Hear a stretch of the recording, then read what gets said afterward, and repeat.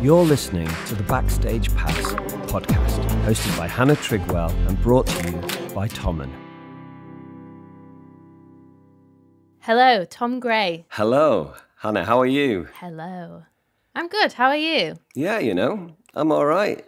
I'm hot. We did just say we were hot. It is a very hot day. It's an extraordinarily hot day. It is, and you've been very busy with meetings, as you were saying. Yes, I have been very, very busy with many, many meetings, politicians and groups and humans, and journalists. Do you feel talked out about that, or can you give us some info?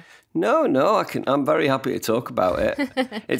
The funny thing is that I've also got like 2 music jobs on at the moment, so it's a bit strange because I'm having to sort of switch left brain, right brain all the time. Let's talk about this campaign, because I think because I'm in the UK, I feel like my perception of it is I'm very aware of it because of everything that I've seen online, but I don't know if everybody else will. So sure, break it down for us. Well, it's basically that. I mean, I should explain. I apart from being in a band called Gomez for many years and writing music for TV and stuff and theatre, I'm also a director of the PRS for Music, the Collection Society in the UK, and I work with composer organisations like the Ivors Academy, who I work on their policy unit and their songwriting committee, and I represent the Featured Artist Coalition as well as a writer-artist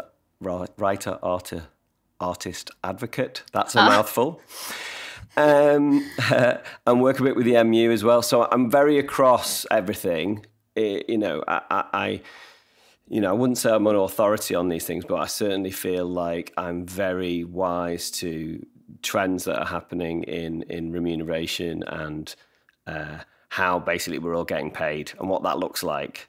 And so I'm sitting there at the beginning of COVID going, good God, this is going to have a shocking effect, because obviously if you lose live income and that keeps going and we don't even know when that'll ever come back, and you lose licensing income because all the bars and restaurants and hairdressers are closed, and advertising revenue will go down because the economy's going to go down. PROs like PRS are going to get a massive drop in their income, and that's so everyone's PRS checks or gamer checks or SASM checks, or wherever you are in the world, those checks are going to go down. And it's going to, the innate inequity, the horrific way that streaming pays is going to be laid absolutely bare. And people are going to get progressively more angry about it. So I need to get in front of that and start talking about it now and giving people the facts as best I can to try and educate people about how the deals are done, where their rights lie, and how they've basically been stiffed and are continuing to be stiffed. So that people have got somewhere to direct that frustration. That was basically the shape of it, and that's how it's progressed, and it's sort of gotten an awful lot of traction. There's a lot of UK MPs have spoken about it, asked questions in Parliament. Everyone from the BPI, which is the major labels, have had to respond to it. Bjorn from ABBA spoke about it in the press. Wow. Yeah, I mean, brilliant. it's a curious thing that you can just start talking and people listen. I've worked for several years in the background in these organisations, not taking a lead on anything. So it's been curious becoming the sort of the sort of head of it, the sort of spit. It's also not the. I'm a classic sideman in the band I'm in as well. I'm like, I'm not that guy, right? So how did it go from? I mean, there must have been so many steps, from being in a band to the position you're in now, sort of, as you say, heading up the broken record campaign? I mean, it probably predates it, really. I started off studying politics and being very engaged in politics as a kid. So I came through sort of Labour Party politics in the UK in the early 90s. And then I was about to go and work. I had an internship to work in Washington. I forget what year that would have been. 1996, 97, something like that. So I was going to go and work for a senator and be a speechwriter. That was my thing. I wanted to be a speechwriter. Wow. That's what I've always loved words. I love writing, and I wanted to be a speechwriter. I thought that's a great thing. I was a kid. Yeah. And then the lads who I'd grown up with, who we'd like recorded, we were self-recordists, hobbyist recordists, who would make C90 Fostex 4-track tapes of our music we wrote when we were stoned. Suddenly got offered like 25 record deals. Wow. And, got to the point where Madonna was trying to fly us over to Los Angeles in a private jet. And oh, God. Wow. From this little C90 cassette. And then my life went on a completely different journey. We won the Mercury Prize with most of what was on that C90 cassette. And then probably in the early noughties, we kind of became a serious touring band in the United States. And I toured probably non-stop in America from about 2002 to 2011. Yeah, they say that when you tour America, you have to really be there for a long time. Is that Oh, yeah, true? no, 100%. If you want to crack it, if you want to be like... I mean, at one point we were in like the top 30 grossing bands in America because we were just playing every day. I think one year we played 240 shows in a year. So it was a life lived, and eventually about 2012, when the record industry was absolutely on its knees, and it all just felt like, what's the point? Just decided to hang my touring boots up for a while, and because it's just like I've got to get off the party bus at some point, Touring's so intense, isn't it? It's like a world of its own. Absolutely. I sort of got into composing for TV, did like a big children's TV show, got involved with theatre people, just started investigating what else I could do. Because I love songwriting, songwriting's really my thing, is my craft. If someone's asked me what I was, I'd say I was a songwriter. Never really enjoyed performing live enormously. I get quite a lot of stage fright, and I've always had to sort of overcome that. I'm exactly the same as that. Yeah. Definitely feel more comfortable in a studio. It is good fun touring, and I love playing shows, but it's almost like you can't be honest about the fact that sometimes it's really hard, and you're up there being you, the you that people see, and the musician side of you, but then there's the stage nerves and actually where I'm honest with myself and where I'm most comfortable is in the studio, but that's not a very sexy thing to say. I don't know. I think it's a really sexy thing to say. I think that actually the creative side of it is why I want to be involved in it. I don't want to be involved. Stage performance is about refining something so that it gets more and more perfect. But the problem with it is, and this is what they don't tell you. And at one point we got so good that actually we felt like we'd gone out down the other side. We'd gone past the moment when we were best, because we'd become so rehearsed and so not even rehearsed from actual just we could smash it every single time. And it's just and it was great because, hordes of people would show up to see us all in every city in America. But it's also curious because you kind of feel like you're on autopilot, and it's not the thing that the thrill of having a brilliant idea and realizing it and having a vision that's music to me. Having to sort of turn on the charm and the energy every night is brutal, as you know. You know, it's sometimes you just want to be a miserable cat, and yeah, that's true. Do you get that feeling from, you know, the feeling of realizing your vision? Have you had that through this Broken Record campaign? Do you get a similar feeling like that? Yeah, it's a similar sort of a thing, because yeah, you can sort of see where the pieces are sitting. You have to think, and it's in many ways, yeah, I think I'm very much like a producer kind of brain. I really like strategies, and I really like kind of pulling focus and being able to see the big picture, you know, and addressing that. And yeah, I think campaigning, especially in the position I'm in where it's all me, is very like that, because I can just, if I have a sort of really a creative idea about people I can involve, or, you know, or sort of places where I might be able to sort of apply pressure, especially in a sort of, I mean, this is political brain as well, but sort of in a, not to be too Machiavellian about it, but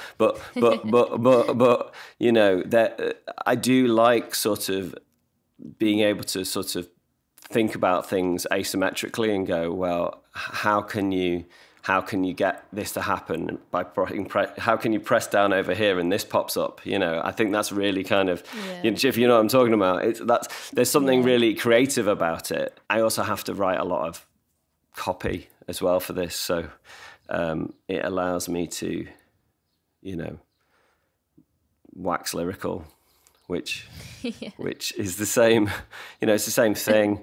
And I'm a people person, you know. I love meeting people and getting to know them, and that's, you know, that's probably served me better than anything else in my career, if I'm honest.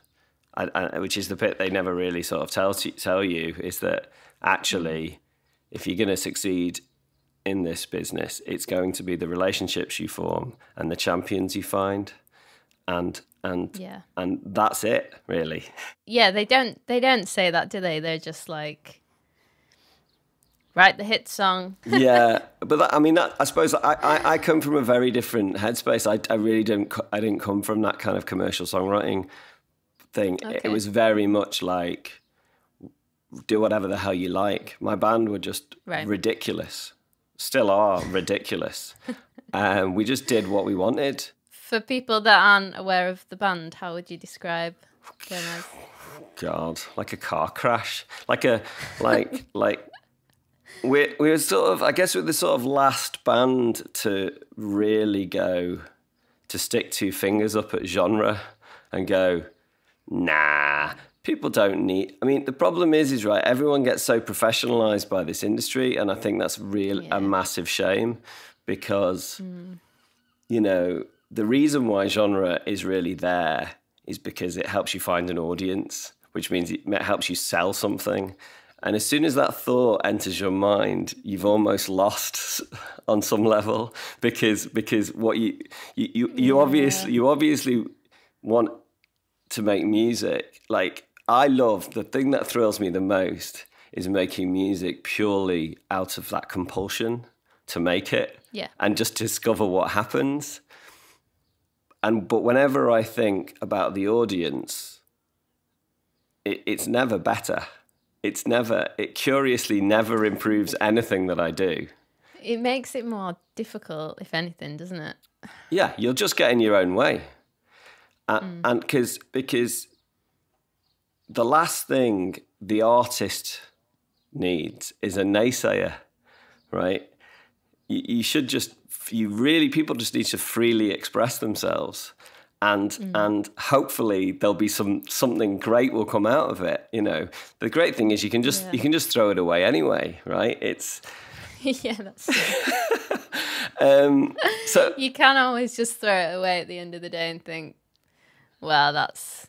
Someone said It was actually originally something that Ed Sheeran had said about turning the tap on and letting the dirty water come through, and then at some point the clean comes, and it's that kind of thing, isn't it? I guess. Yeah. It's just letting it happen, and not getting in your own way, and steering clear of other people who get in your way as well. That's a big thing too. Is not listening to too many voices, because it just doesn't help. It's the world doesn't need somebody who's listened to everybody else. They don't need that. That's true. They just want something else. Are you able to write songs, while you've got a focus on pushing this campaign as well? Can you? I've got to. So yeah, I am doing. I mean, I've got 2 serious deadlines in front of me. So right. With theatre projects, so I've just got to pull your finger out. Yeah, well, I don't know if I've ever put it in, to be honest, Anna, but Brilliant. I have to write in my day. I have to say these 2 hours are going to be me writing a song, and actually tell myself what song it's going to be as well. And you just think, this is the kind of song, it's going to be this, and I'm going to write it between these 2 hours. Go. Yeah. That's great. That's great. Do you find, I mean, sometimes does it just not work out, I imagine? Yeah, of course, sometimes it doesn't work out, but I think a lot of writers, what you really need is a strategy and to give yourself a brief. Yeah. Because that, and that brief shouldn't be, like I say, it shouldn't be like, I write a hit, because that is not a brief. That is not a brief. It's the world's vaguest brief. Exactly. It's like, what is good about or what is great about me in this moment, right? What would I say is thrilling me right now about myself? The bit that I can see that gets me excited. What's that? And then sort of design around it and kind of go, okay, what story do I want to tell with that? And then that's usually how I do it, because it's just I get an idea in my head of something that excites me, and then I just want to arrive there. So I have to do the work in between to get from here to there. Yeah. I've always really, really wanted to be original. So I almost don't care what it is, as long as I don't feel like I've heard it before. That's that's always the thing that excites me the most, because it's you steal from everywhere, of course, but it's how you confound that, so that it's what is that? What is this homunculus I've created? This little monster, that's really when it's thoroughly joyful for me. How do you approach it? How do you approach songwriting? It either goes one of 2 ways. Either I've got a day set aside where I'm like, that's going to be a songwriting day. Do you know what I mean? Or it's planned in a co-writing session with someone. But it's usually a whole day. So there's not really, I don't ever have much pressure time-wise to write. I don't think I've ever been in that situation, actually, and I'm interested to see how I would do in something like that, if it would make me write something amazing or something absolutely terrible. But yeah, it's either usually I'm gonna write something on that day, might take ideas from a voice notes thing on my phone or something I've written down, or to be fair, 9 times out of 10 it's just something brand new and it's whatever I'm feeling on that day. Or I'm just trying to chill out, playing myself something that I don't know what it is. It's just happening, sort of thing. Yeah. And I'm just playing guitar for the fun of it. And then something comes naturally, and then I'm like, oh, I should write that down. This is a song. I've never been very structured, very I've never really guided myself in what I should do or what I wanted to do particularly, apart from just whatever the mood was on the day. But I've written to brief sometimes, and that's been fun, but not as fun. Yeah. As just doing whatever's natural. But I think that's just life in general, isn't it? But did you write the brief? No. Now this is the point I'm making. Yeah. I'm not saying jump to somebody like don't do somebody else's brief. Write your own brief. Write your own brief. It's not structure. What it is limitation. Right. I think it. You know, I'm a great believer in limitations, and that you are most creative when you are. It's like the bigger the sandbox gets, the more choices you have. So the less you'll do. Yeah, I find that actually in everything. That's really true. So like a narrowing of focus. Yeah, choice is actually an illusion. It's not healthy. You know, it's like we you know. Yes, on like a globe, it's important that we're free. You know, that's important, obviously. But this idea that freedom is the cause of great things happening doesn't follow at all. In fact, it for me it's like, you know, some of the most, you know, the thing that made me have success was learning how to record on a 4-track machine. You know. And like having to do these incredible like mathematical charts me and Ian used to do when we were kids, like working out how we bounce everything and keep everything. So we'd record a whole band on to 4 tracks and then split it and then, you know, and, wow. You know, and stuff like that. And like, you know, whereas now obviously you can just keep adding, add new track, add new track, add new track, add new track. 200 stems. Yeah, leave it to the mixer. Yeah. Oh, mixers have a hard time now, you know. I know, because people should just make decisions. It's like it's the same thing, right? If you say a meeting is an hour and a half long, a meeting will take an hour and a half. If you say a meeting is 20 minutes long, you'll do the exact same amount of work in. What's that? Is it Principles Law or something? Yeah, so it begins with a P. I forget what it's called. Yeah, but it's the same thing. It's the same thing. Yeah, if you're sitting in the studio in your like 48-hour co-write, whatever, and you've written the song and you've done the parts, you're like, you know what, we should just stick another 50 harmonies on that and just try and alt. Oh, it's so true. It's like, stop it. Just stop doing it. It's either good or it's bad. You're not going to make it any better.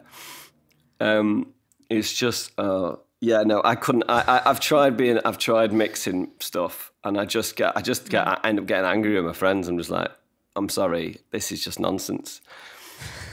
You've not made any decisions. There are really huge benefits in saying to yourself, I'm not going to record more than 5 tracks. I'm not going to, you know, it has to happen in a melody and a single harmony. It has to be like one instrument and a beat. I want to write this kind of a song, and I want it to have this kind of a feeling. Go. Yeah. You know, because that's it. You know, I remember the first time I was playing on, I opened a Logic project, and I mean, my God, I was layering tiny little percussive things on top of each other, thinking, oh, that's cool because that sounds different, and then and then adding this and putting a tiny bit of that in there. But does it really add anything? But the paranoia that taking it out would ruin the song, it just gets crazy, doesn't it? Yeah. You just have to stop that mode of thinking, I think. It's so funny now, especially when you listen to what most pop sounds like, and there's just nothing happening. And you're like, wait a minute. I mean, How is it that people are delivering 200 tracks of audio to mixers, and then you hear the single and it's like a synth, a bass, and a vocal, and you're like, am I missing something? My mixing engineer for the first album that I did, I remember being in the mixing session with him, and he's really great, and he knows what's essential and what's not. And he was just deleting things left, right, and centre, and I was like, what? And he's like, well, it doesn't add anything, so you take it out, listen to it now. Do you miss it? No. Good. Carry on. Yeah. Brilliant. Yeah, exactly. So what I'm just saying is that you'd be surprised how much you can achieve in 2 hours if you aren't like trying to ice the cake. Do you do production as well? I've always done production, but I just think it's the same thing. Starting off as a self-recordist, it was about the outcome. It was like, how can you record a song that sounds like weird and wonky? Let's record a weird and wonky song, which is, we did a lot of, really. So that's that. Yeah. So I am. Yeah. And of course with the like TV music, that's all production really, because it's all textural, nowadays, if it's not like strings and stuff, if it's, synth beds and stuff that needs to get out of the way of dialogue and, that whole mode of thinking. But yeah. How did you get into the other side of it, now being a director for PRS? I suppose about 3 years ago, I was chatting to some mates, and it occurred to me many times that there can't be many people who have who've had a long career in the music business and have sort of a lot of connections in the world of politics.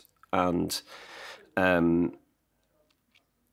just kind of went, am I gonna? It's gonna be me. It's gonna be me. Someone's got to do it. Somebody's got to take one for the team. May as well be this asshole. Yeah. That's kind of how it happened. Really? Really. Brilliant. And, because people had pushed me for ages and had said, you should really do this, man. And I was like, all right. Because, I'm opinionated and I'm thoughtful, hopefully. And, yeah, I think I've got a strong voice when I'm in those rooms, and I'm not intimidated by, people who work for major labels, and because I've been dealing with them my whole life. It's just like same shit, different day. Yeah. So it's fine. I think it's appropriate that I'm doing it, and more so now with a campaign like this, where I'm really going, okay, let's call in all of those favors with all of those different people who've just become friends or acquaintances over the years in politics and music, and saying, let's put this all together. And thus far it works. I can get the meetings that I want to get, and people, want to listen. And it's been really interesting talking to all kinds of, I've got a meeting with the Shadow Culture Secretary this week. I've got a meeting with the World Economic Forum. Some talks about speaking to the UN about it, which is bizarre. Wow. And then there's like lots of people behind closed doors who can't say that they support it, but do support it and want. Yeah. There's a lot of that. We should probably talk about that. It's a lot of young artists who, especially, there's people in the industry too who won't say that they support it, but do. But a lot of young artists who feel that if they speak up about this stuff, they won't get streamed. They won't get, New Music Friday or whatever it is that everyone chases after these days. I sound like an old git, don't I?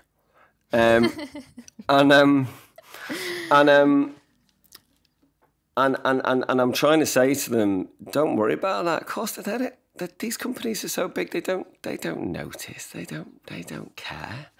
Half of the streaming platforms want things to change.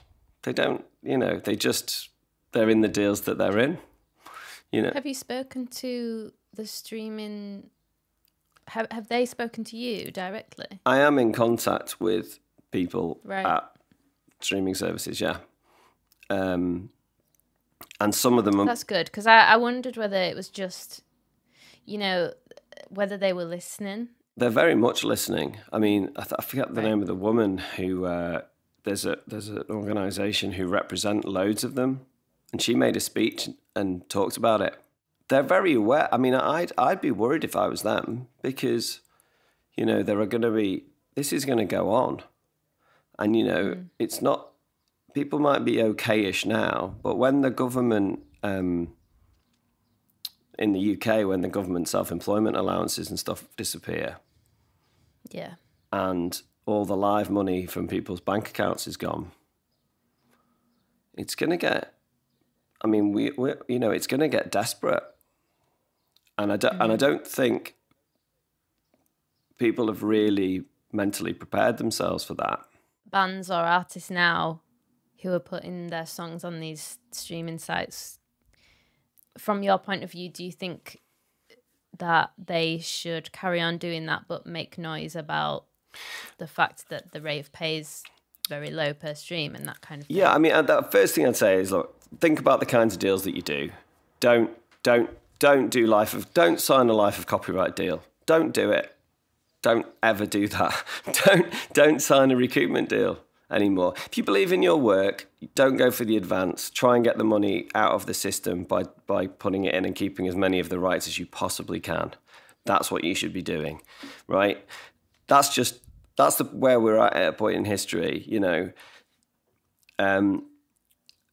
Then when it comes to, as an independent artist, getting your music out there, if you've already got fans, I mean, it's much harder if you're a completely emerging artist, but if you've already got fans, think of it like this. It's like hardback, paperback, lending library, right? This is how I always describe it.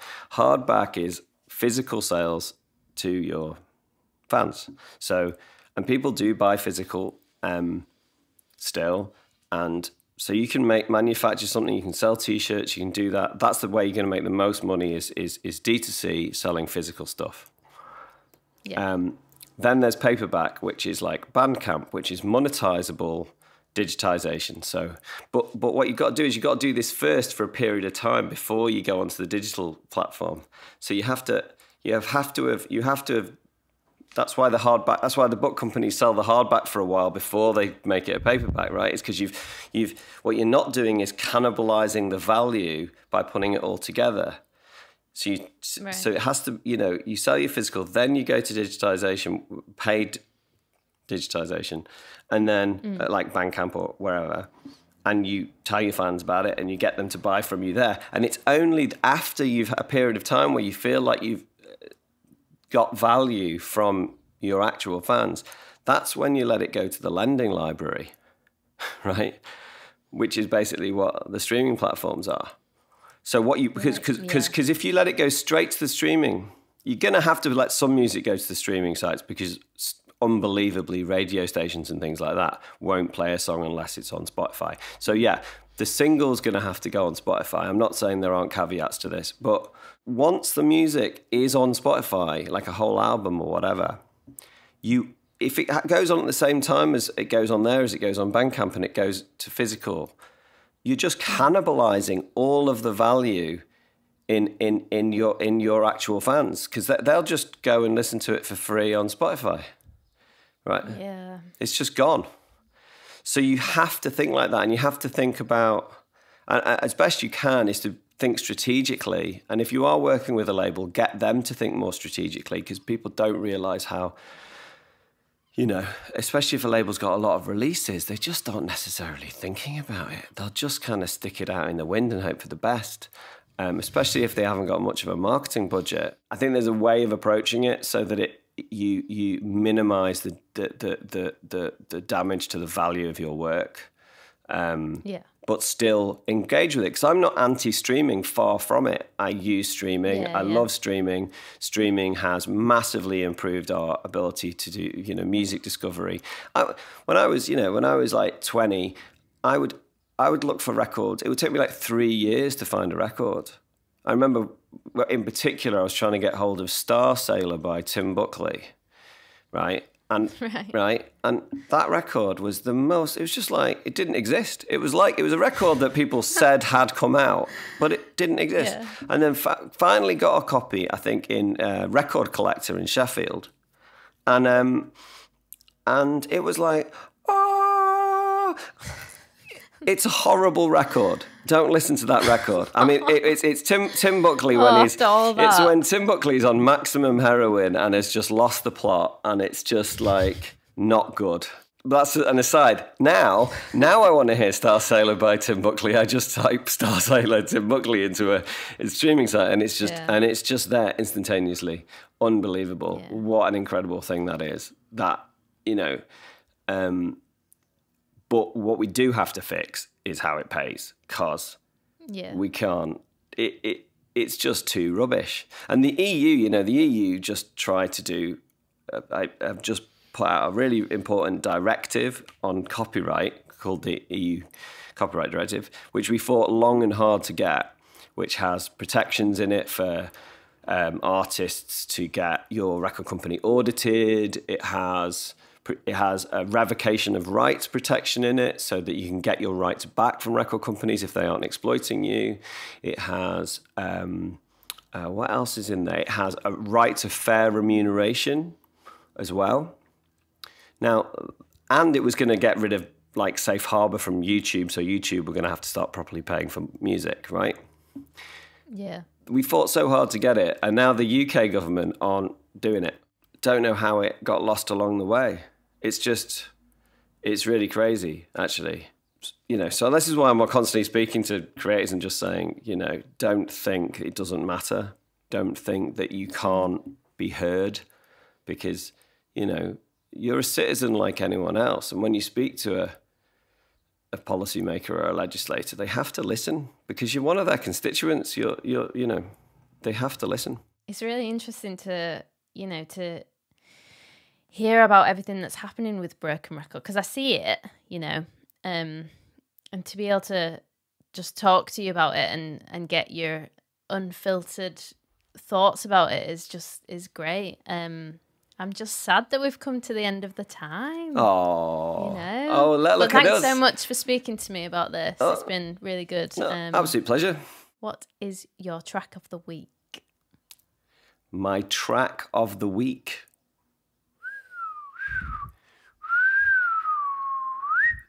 I can't remember the name of it. I've been listening to it a bit. It's the first single off the new Blake Mills album. Okay. You'll have to find it, because I can't think of it. It's really interesting. Blake Mills' new album's really like Blake Mills. Yeah, I think he's great. A really interesting producer, and he's just an amazing guitar player. I think his guitar playing is all over the new Bob Dylan record, if I'm not mistaken. But yeah, his new record's much weirder, and there's sort of touches of hard to describe really. Touches of like maybe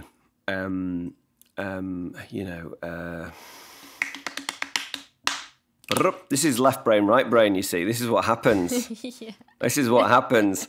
You know, like Spirit of Eden. What's that band called? Laughing Stock. There's touches of that about it, and touches of like mid-70s John Martin and stuff. It's good. It's really interesting. Sorry, is that a good enough answer? I don't feel like I answered it in any way straightforwardly. The first track from the new Blake Mills album. Yeah. That's a good enough answer for me. Well, it was the sort of one that was sort of put out as the single. I forget what it was called. I haven't really. I've only had it for a week. You know, it's hard to learn the titles of songs. Isn't it? I don't blame you. I feel like you're judging me, Hannah. I feel like you're judging me. Songwriting is very important, but whatever, it's fine. No, I don't blame you. I'm going to check it out though. The first track of the new Blake Mills album. Just the whole Blake Mills album. Just listen to that. The whole album. Yeah, the whole thing. It's really cool, interesting record. And what is the best lesson that you've learnt in your career so far? Another big question. I think it's something that I alluded to earlier, which is find your champions. That's the trick. The trick is to find your champions. If you find them, hold on to them and be very loyal to them, because people who will go into battle for you and sing your praises, they're the defining people in your career. No question about it. I agree. Good. Thank you, Hannah. Yeah. Have I won your favour back now after my appalling Song of the Week answer?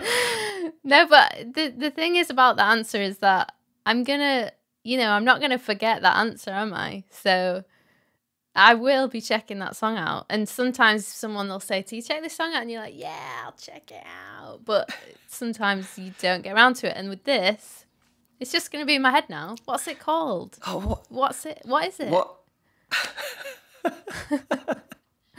So yeah, I'll find that out. But thanks so much. It's been great to speak to you. Lovely. Thank you very much. Take care of yourself, won't you? You too. Thanks for tuning into this episode. Be sure to hit subscribe and leave a comment to let us know what you think. And I will see you next time on Backstage Pass.